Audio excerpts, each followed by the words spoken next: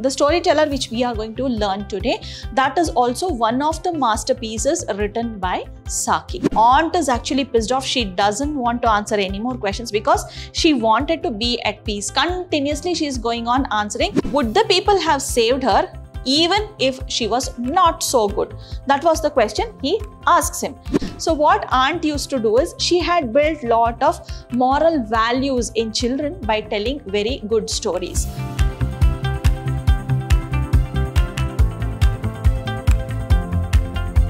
Hello everyone, I am Dr. Shalini, Professor of English, Vidhyaashram First Grade College, the Temple of Excellence, MYSURU.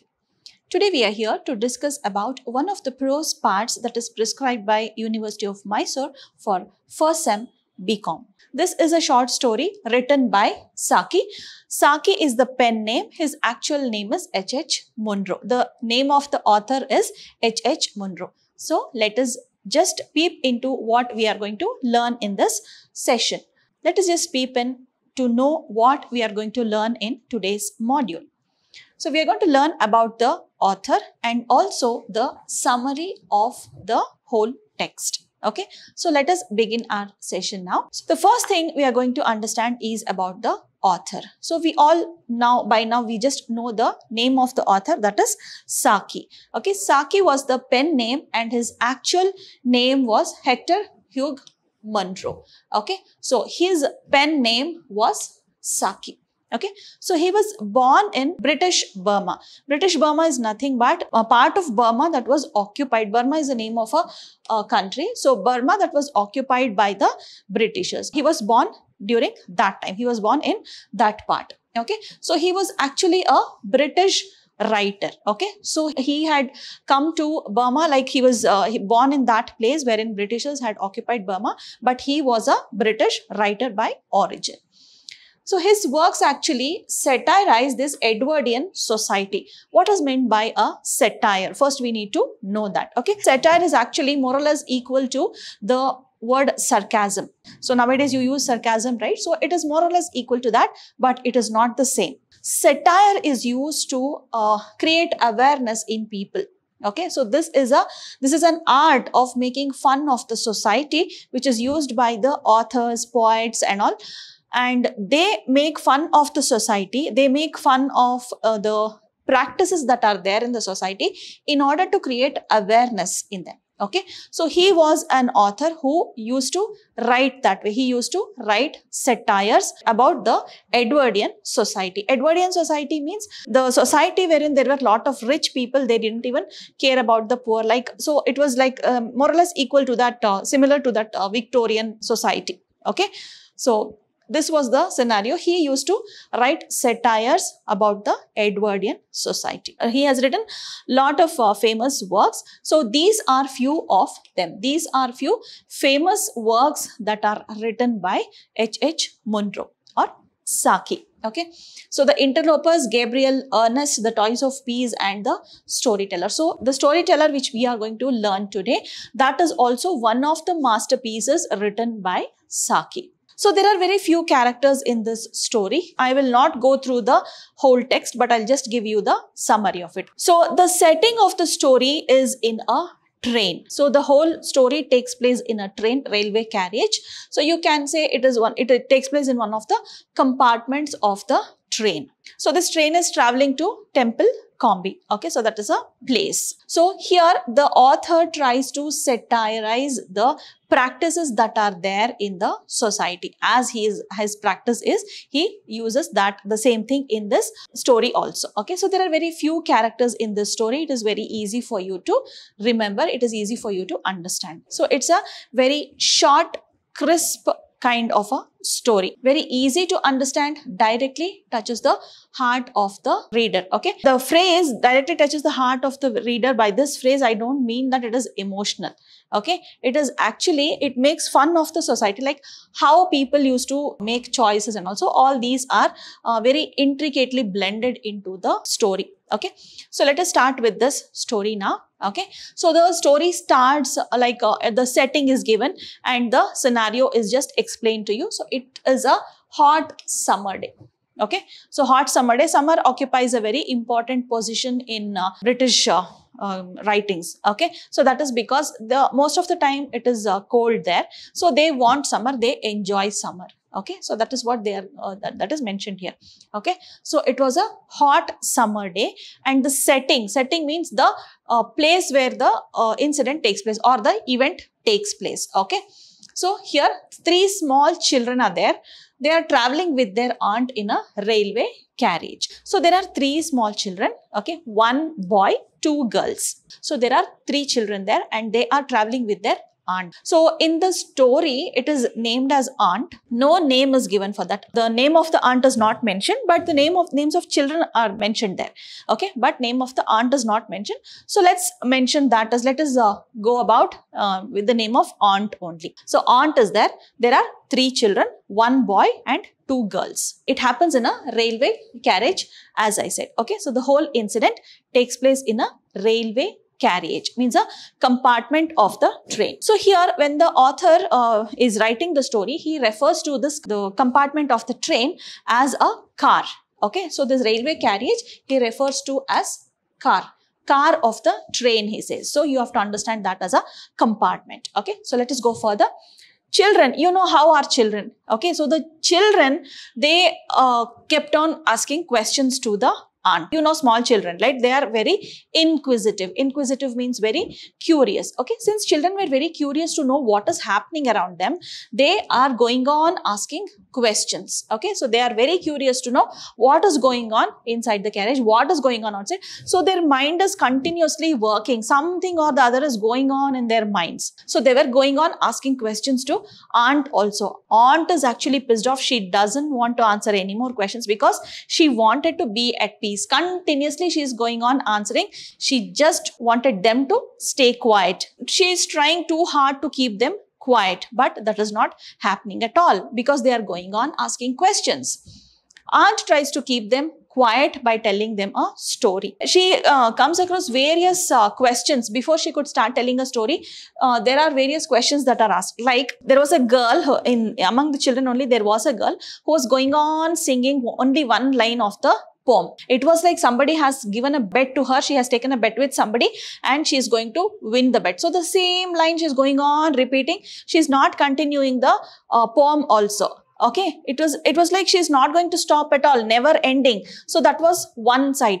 And on the other side, one of the boys, that is, his name is Cyril. So he goes on banging like he just hits the seat of this one railway carriage there. The dust just flies. So that is also irritating there. Okay, so aunt is too much irritated there. So what she says, just come and sit near the window, she says. So he comes, sits near the window very reluctantly. The word reluctantly means, it is an adverb. It actually means without willing, like he was not willing to come there. Okay, so he was not, he didn't want to come there, but still, since aunt calls, he comes there and sits. So reluctantly meaning without his wish. Okay, so he comes there, he sees outside the window, then he asks questions about few sheep there. Okay, so few sheep there were lot of sheep, bulls, cows and all outside the window, like as they were passing on the fields. Okay, so about that also they start asking questions. So aunt could not control, she calls them for a story. Okay, so aunt might have already told them many stories which was uninteresting for them. They were all disinterested in the story there, which the aunt was telling all these days. So here also they thought the same kind of story might be coming up. Okay, so they came. She starts an unconventional story. Unconventional means a kind of not so interesting story. Okay, they were not at all interested in that story. As I said, simply she starts telling a story. So just to capture the interest of the children, she just wanted them to be quiet. So she just wants some story, she starts telling. Okay, without any preparation, she just starts telling the story. Then what happens? There was an unknown man also. So unknown man in the story. So he is named as a bachelor. So there is no name given to that, but the only name that is given by the author is the bachelor. So there was a bachelor also in the carriage. So he was just watching the lady telling the story. So the aunt starts telling a story. She talks about some girl like once upon a time, like that only she tells. Then what happens when all of a sudden aunt experiences, like aunt had to face a question. So then even the bachelor, the question which the child had got, the same question even the bachelor had got in his mind. So as soon as the child asked the question, aunt was like, she did not have any proper answer over there. So see, she just answers him she gives him some lame answer. Okay. So all of a sudden what this bachelor does is, he just tells her, you are a very bad storyteller. You don't know how to tell a story. So he just talks just like that. Okay. All of a sudden he gives that comment. So aunt was very surprised. She was shocked. She didn't expect that comment. She was taken aback. What she does, she didn't want to give up in front of that bachelor. Okay. She just gave him a challenge. What does she give? She tells the bachelor, like, since the bachelor points out the flaws in the story, what she does is she asks him to tell a story. Okay. So she tries to tell him, it is very difficult for anybody to tell a story to a child or to children. So why don't you try telling a story? That's what she says. So now the ball is in his court. Okay. So all these children, they were first of all disinterested with this aunt's story. Now they expected something different from this bachelor. They all just turned towards the bachelor, asking him to tell a story. Okay, so they just ask him, no, you tell a story, you tell a story. So they just start pestering him to tell a story. So aunt is very happy. She is like, she has won the battle or something like that. So she just puts the ball in bachelor's court and she just keeps watching. So she was like, what will this bachelor do? What will this person do? How will he tell a story? Okay, she was just waiting for a chance to offend that bachelor, because he has offended her by pointing out few flaws in the story. Okay, so let us see what happens next. So he starts telling a story. He also begins the same way. Once upon a time, so this way only he begins a story. Okay, so the conventional way only, the previous story, how it was, like that only it starts. Okay, children were actually disinterested. They did not want to listen to the story, but somehow they start listening. Okay, so what happens? Starts telling a story about a girl named Bertha. Okay, so Bertha was a very good girl. So you know what happened? He starts explaining about this girl, Bertha. Okay, she was good. She had won 3 gold medals based on 3 categories. One is to be neat and tidy all the time, to say the truth always, to say the truth and be disciplined. Okay, so then to complete the work always on time. So there were 3 categories in which she has won 3 gold medals. Okay, she used to wear the gold medals always and used to roam around. So he uses the word horribly good for Bertha. So he uses this word horribly good. Okay, so why does he use this word horribly good? Usually you don't consider this horrible with good. Okay, you don't use it. Right? Horrible, like the taste was horrible, you say. You use it when you want to talk something negative about it. But here, the author, the storyteller, the bachelor uses this word horribly good. So they were attracted. So they were like a kind of spark of interest gets kindled in the children's mind. So here, she had won 3 gold medals for being good, he says. So that time, Cyril says, yes, she was horribly good. So he repeats the same word over here. Okay, so that time the bachelor knows, yes, the story has struck the mind of the children. So now he has used this word horribly good again. So he is talking about her goodness. There comes an incident where children ask questions to the bachelor also. So there is an incident about this Bertha. So Bertha was being attacked by a bull one day. So what happened? Since she was good, she was running and the bull was running behind her, was being chased. Okay, she was being chased by a bull. So that time people ran fast and somehow saved her. Okay, so this was the incident. He just wanted to show how good she was. Okay. So that time, one of the children, he asked a question, that is the boy who was there, he asked a question, would the people have saved her even if she was not so good? That was the question he asks him. Now, the aunt was very happy. Somehow the question has come. But this one, bachelor said, that depends on the goodness. Okay, since she was good only, they saved her. But if she was not good, they wouldn't have ran so fast, he says. Okay, he doesn't say that they wouldn't have saved her, but he says they wouldn't have ran so fast. That means you should understand that had they not ran fast, she would have been killed. So they wouldn't have saved her. Okay. So this way he answers the questions in a tricky way. So then what happens? So here in between, you just need to understand. So there was a prince in the, like she was very good, right? So some award, even the prince comes to know about her goodness. So he wanted to give her an award. Okay. So he decides he has to call her to the garden which he has. For as a reward for her goodness, he will allow her to take a stroll in the park weekly once. Okay. So that is what he decided. So what happens here is, the storyteller, that is the bachelor, he actually talks about the park. Okay. So he just lets the children imagine how the park is. Okay. So what he tells, there was no clock and there was no flowers, there were a lot of pigs. So everything he says. So very trickily he answered one question here in a very intelligent way. So let me just tell you. So he did not have clocks and he did not have flowers also, he says there. Okay. So what happens is, one of the children, they ask a question somewhere there. So aunt was very happy again. So again a question has come up. Okay. So then the children ask about the death of the prince. There was a curse here in the to the prince. So the prince did not have any clock in his palace. That is what he says. So Cyril asks. Okay. So Cyril or one of the children. Okay. So they ask the bachelor, how did the prince die? So this one, the bachelor, without even delaying a moment, he just tells them, the prince has not died. So we do not know whether the curse has come true or not. Okay. So in this way, the bachelor goes on answering all the questions very cleverly. Aunt was really surprised to see the way he has created interest. Okay. So even she was fascinated by the way in which the story is being told. Okay. So then what happens? He also tells about that there was no flowers in the garden. So Bertha had promised her aunt, like the girl who, when she came to have a stroll in the park, she had told her aunt that she is not going to pluck any flowers. But here she says there are no flowers at all. So now the children ask why there are no flowers. So the bachelor says the prince was given a choice whether to have pigs in the garden or flowers. Okay. Anybody for that matter wouldn't have chosen pigs. They would have chosen flowers only. Even you for that matter. If you are given a choice, like in your garden, would you have a pig or would you have flowers? You'll have flowers only, right?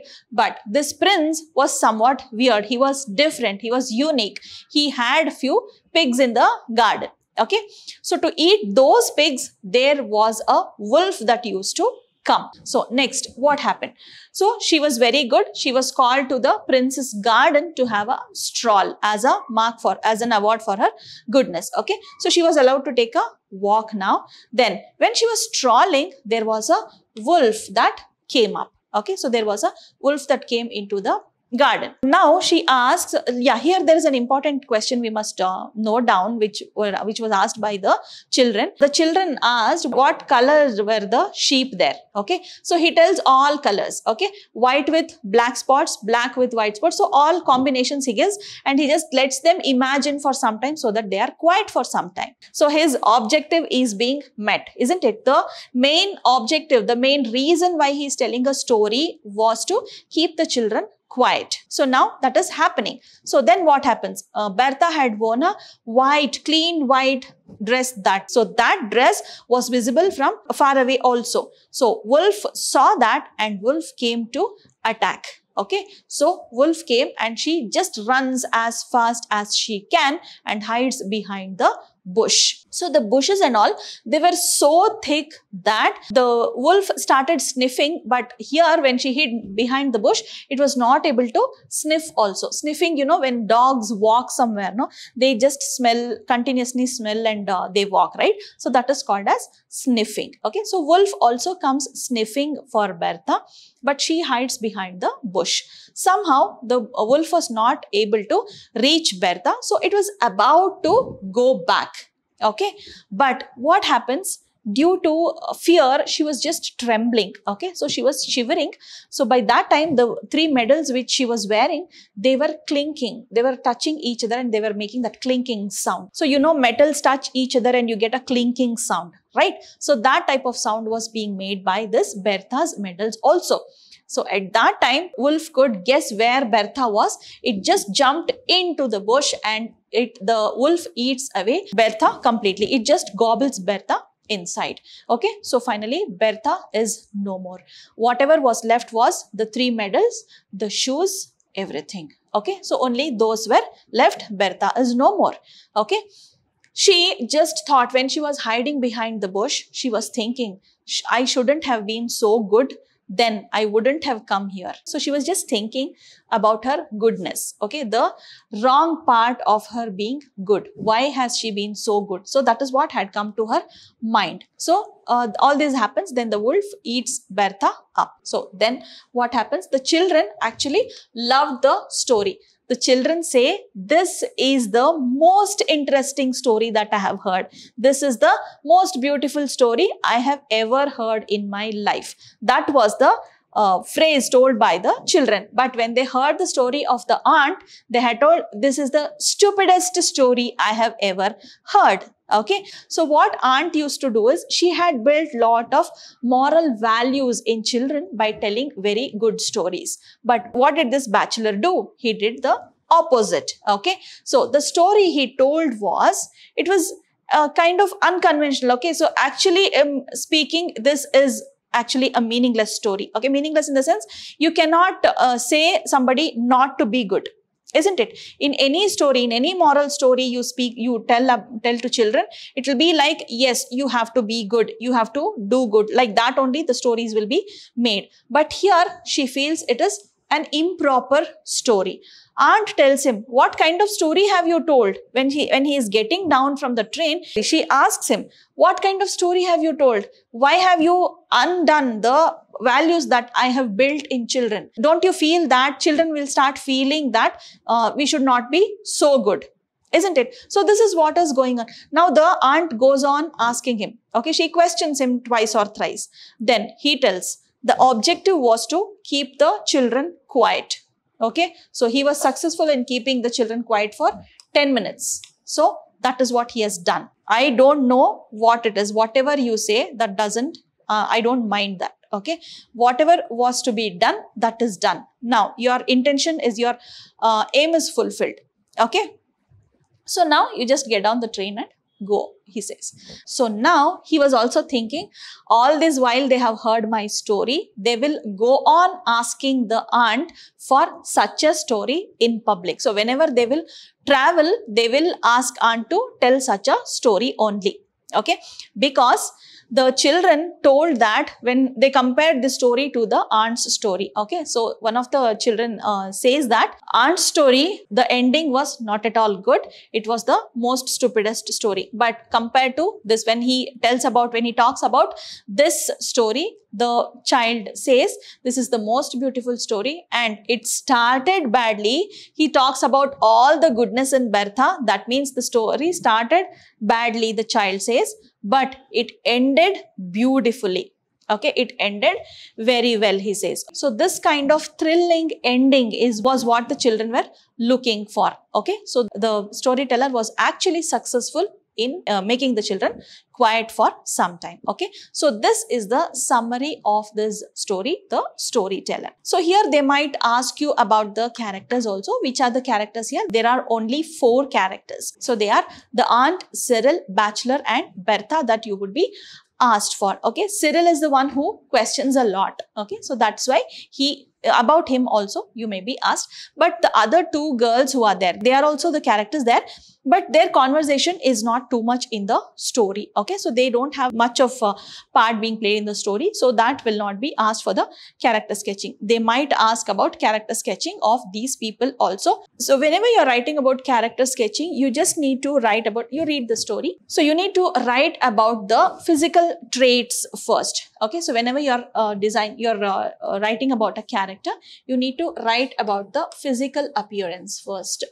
Okay, write about the physical traits or physical appearance first. Okay, so then you will talk about their character. Character in the sense, what kind of person they were. Okay, so the mindset. Okay, so the mindset of the person you will be writing. Suppose we are writing about the aunt. Okay, so let us just talk about one of the characters. So others you can write it. Yeah, let us talk about the aunt. Okay, so she was very old, you can say. Okay, old in the sense not too old, it is given as she was aged. Okay, so she has 3 children, not her own. Okay, you can just say old, not too much aged. So she was old and she was not patient at all. Okay, so about her physical traits, not much is given over there. Like was she tall, was she stout? So that is not given there. So you need not have to concentrate much on that. So then we are also told that she was impatient. How do you know she was impatient? How do you decide she was impatient? She never used to answer the questions of the children properly. Okay, she was just getting pissed off by the way children were behaving. Okay, so that doesn't mean that she doesn't have patience at all, but they might be troubling her too much, due to which she may not like questions, she may not like to answer questions, so she might have become impatient. Okay, so that can be there. And you can also write about how she could manage the children, how she could manage the show or manage the children in the train. So about that also you can write a little. So here when you're writing, that depends on how much marks is being awarded for that. So if you're writing for lesser marks, you just have to write very in a plain way, in a superficial way. You need not have to go deep into that. Suppose they are asking you for 10 marks, then you need to write the incidents, like wherever, suppose you're writing about impatience of aunt. So you can write about 2 or 3 places where she has to answer the questions and how she answered it back. So like that you can write whenever you're writing about the aunt. Okay, Cyril, you can say he was a child and he is very inquisitive, curious. You can use that word. Since he is a child, he is curious. Then he was going on asking questions. He asks questions about whatever he says, he is going on asking questions about that. So that you can write about Cyril. Okay. So bachelor, yes, he was a mute spectator in the railway carriage. He was just waiting for a chance to ask aunt. He was just waiting for a chance to counter aunt for her storytelling. Okay, so later on how he was very tactfully, he answered the questions. Okay, so about that you can write when you're writing about the bachelor. So bachelor was, we know nothing about bachelor other than he was young. Okay, so he was young, he was very tactful, he was very clever, and he was very intelligently answering the questions asked by the children. So that you can ask. You can just say he was very smart enough to answer the questions of the children. Okay, so then we have Bertha. We already know about Bertha, isn't it? She was too good, she was horribly good. You can also use that word. Okay, so she was too good, and the author uses the word horribly good to refer to her goodness. Okay, you can also write about the 3 medals which she has won. So about that also you can write. Okay, then you, in the end, you can write how she had to pay for because she was too good. Okay, so these are the things you have to write when you're writing about Bertha. So the possible questions you're going to get from this story are like character sketch, or you may have to answer the 1 mark questions and also few 5 mark questions, which we will be discussing in the class later. Okay, so this was what we learned today, the summary of this story, The Storyteller. Okay, so this storyteller is a story about a bachelor who tells a story to the children just to keep them quiet. So without any bad intention, he just tells this story, but that turns out to be something else. So this was all about the storyteller. Let us meet again in another more interesting session. Okay, so till then, keep learning. Any part of the lecture you have not understood, just go back and watch the session again. It will be clear to you. So any doubts, you are welcome to ask during the class. So let us meet again with another more interesting session. Till then, keep learning. Take care. See you. Bye-bye.